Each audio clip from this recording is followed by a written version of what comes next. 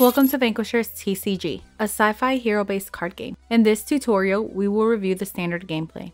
You start by selecting a hero. These are the things you want to be aware of. Hero class faction icon, life points, energy shield points, defense points, energy shield recovery points, energy class type, usable weapon types such as range, melee, critical art, hand-to-hand. This is the V-Trigger icon. Once you V-Trigger, you can unleash your unique ability along with permanent stat increase at a V-Trigger storage energy cost. Now place your hero in the hero slot on the board.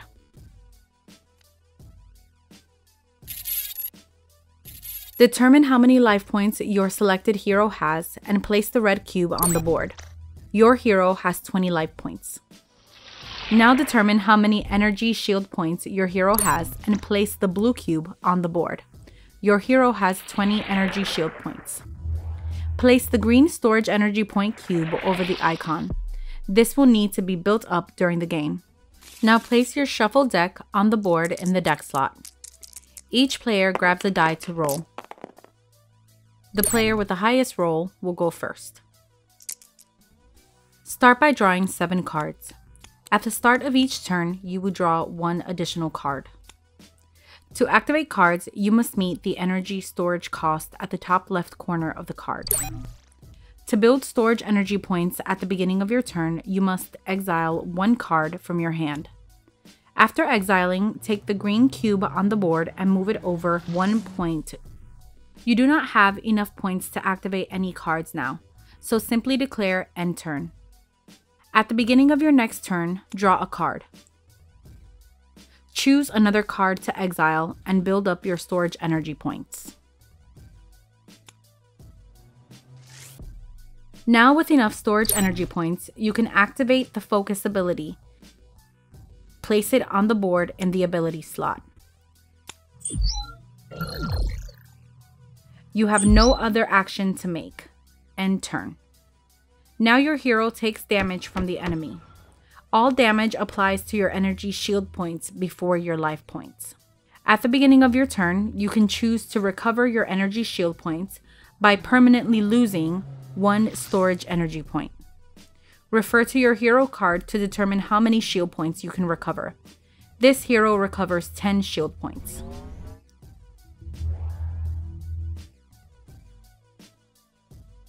Now draw a card, exile another card, and continue building your storage energy points. Activate Energy Blast. This ability deals direct damage to the enemy. After the ability card has been used, place the card in the discard slot on the board. For this next example, we're going to speed up the game a bit, giving you 7 storage energy points.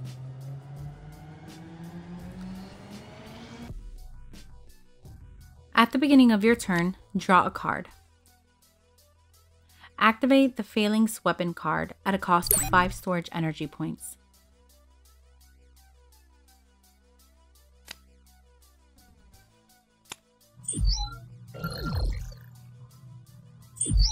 This weapon requires 2 kinetic ammunition to use.